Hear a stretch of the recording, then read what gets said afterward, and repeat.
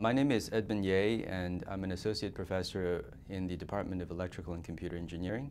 And my research focus presently is on wireless networking and future internet architecture.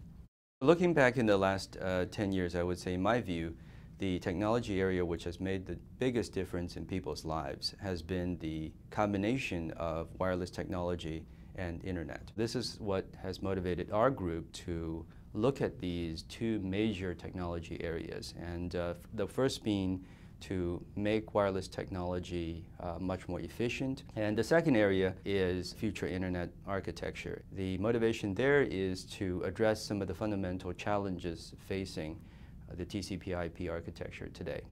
Our research methods involve three major components. One is theory.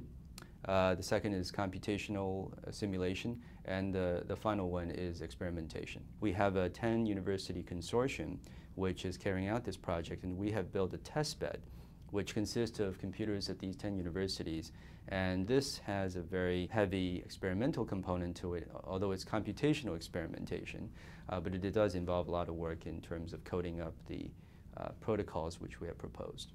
Our research has had a major impact in the area of wireless networking, and what we've done is we've made resource allocation, the allocation of different resources in a wireless network much more efficient. And by resources, what I mean are things like bandwidth, things like transmission power, things like interference management. And in the second area, in internet architecture, what we have done is to introduce a new technology, a new architecture, which deals with the inherent problems of the network much better. And those include how to enable more mobility, how to enhance security, and how to reduce network congestion.